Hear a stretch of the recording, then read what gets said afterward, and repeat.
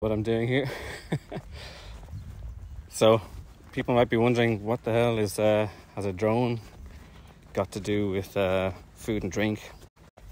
So for those who don't follow me on Twitter, yeah, we make cider, and we make cider from the things here, at least from the fruit produced by them.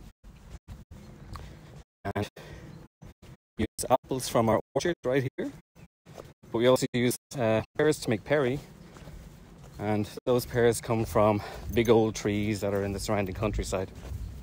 So one of my stupid hobbies is hunting for pear trees, and the drone is pretty good for that, especially in winter. You can see the shape from miles away if they're buried in hedgerows or something. When it's blossoming, you can see them that way, because after the plums blossom, they're the next thing to come. So let's have a quick look. Alright.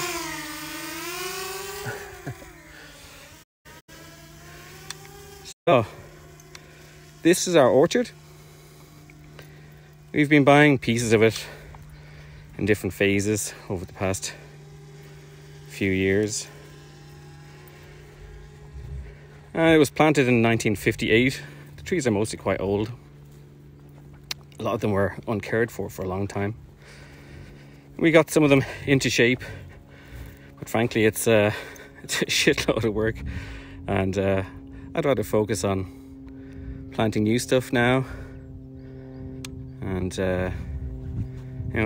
they produce a lot of fruit. I mean, last year was just absolutely insane. We couldn't even use most of it. This part here we're flying over is the most uncared for part. When we bought it, it was basically like walking into Fangorn Forest. It was very dark, and we've removed some trees, so there's gaps there to basically get some light in, some air.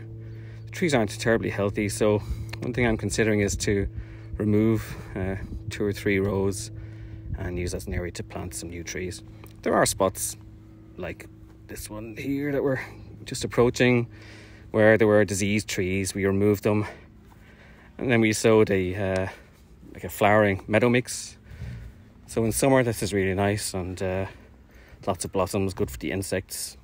And then I'll basically mow it and mulch it in the next couple of weeks, so that the new growth can get off to a good start. We're about 1 kilometre from where we live. Let me just get a bit higher. We can see that's the village back there. You can see the church spire. We live right beside the church, and these are the old fieldways that were leading up to the farmland, and a main road down here. Well, main, it's all relative, I guess, which was also built in the 50s, around the same time the orchard was planted. Before that, there was no main street there, at least no paved street. And the reason I'm up here right now is one of the projects we started last year, again related to making perry and pear trees, with which I am obsessed. And one of the things that we want to do is to try and help preserve basically old and rare and culturally significant varieties of pear tree. So after a lot of searching, late last year we bought a field up here, and this is part of what we call the International Perry Pear Project.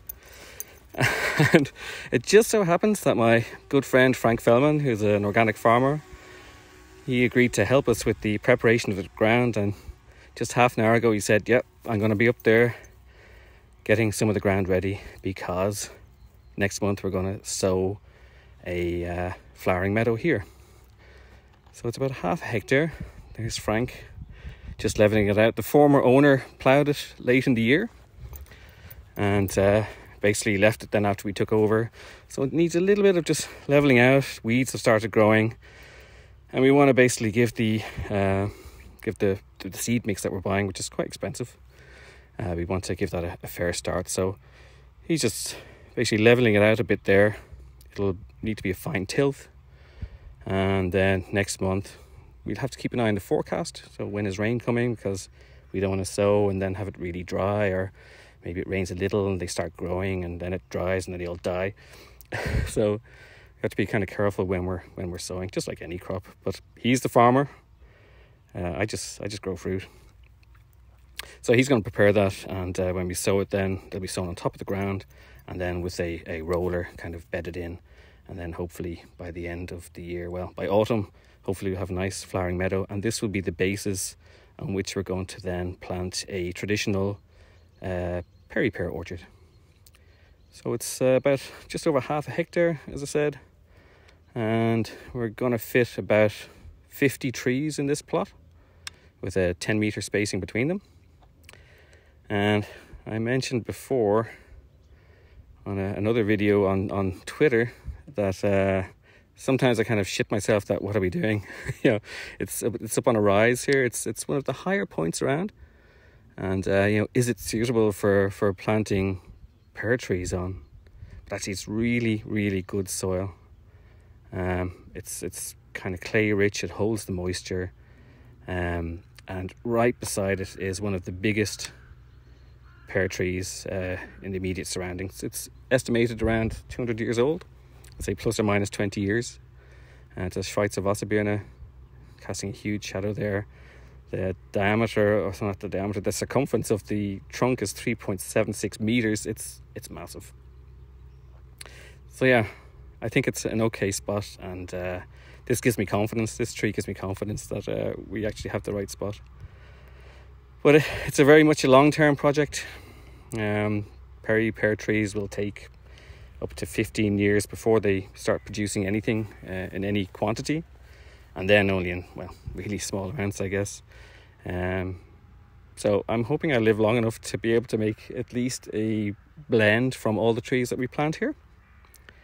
And I don't know, if I live another 30 years, I'll be 80 or so then. Then maybe I can make some single variety pears from some of the rarer English and German varieties that you don't see around here at all. That's the plan, at least. And because, well, last year I grafted about 170 trees, only 50 will fit here. I've got a lot of spare trees. So in the previous test video stream, I mentioned that we were planting trees along streams and stuff like this. So if there's any farmers that I can work with to plant trees like the way they were planted in the past, alongside tracks, along the edges of fields and this type of thing, places that are kind of marginal land that isn't being used or isn't good for anything else. Pear trees were traditionally planted along these areas, and it's a really good use as a kind of a side crop, also to provide some shade. And if we look in the distance here, the sun is kind of blinding us a little bit, but all those trees that you see running along this trackway in the middle of the frame, it's a little bit dark, they are all pear trees. So there's a whole row of them along the boundary between our village and the next village. Anyway, that's the plan, and this year is really the big jump start, and in autumn we'll plant then the 50 trees and put our sponsors' names on them. And I'm hoping for a phase 2. So greedy. And I'm really hoping we can get our hands on this meadow that we're just approaching here now. It's a kind of a triangular area. There's actually 3 strips of land. So somebody's obviously kind of ploughed up this little bit. But basically this has been left as meadow, so it's cheaper. I guess it's not maybe suitable for crops, and that's why it's been left. But I'm hoping, so I know who owns it, and maybe we can get some grant assistance, or if our sponsors are really generous again, maybe we'll be able to purchase this little plot, and then maybe we get another 70 trees or so planted in there. Yeah, there we go. And that's the orchard down there. So I'm going to go up and say hello to Frank. I don't know if he's noticed me kind of buzzing around him with the drone.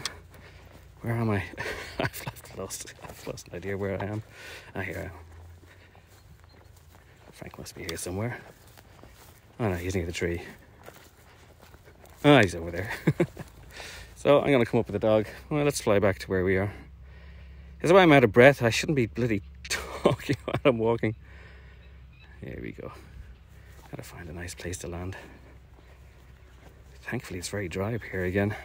It was like bloody marsh up here. here's the drone, Anu.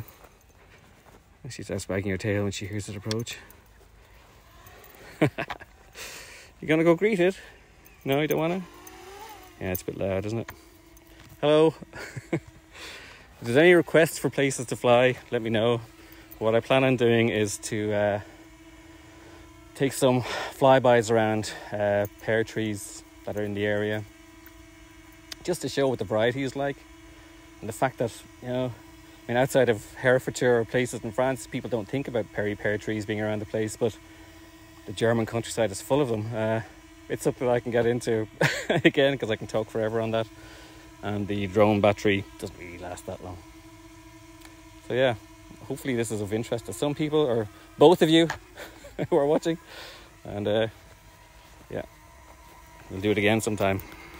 There you go, Anu. Do you want to say hello to it? It's not buzzing anymore. Talk to you later.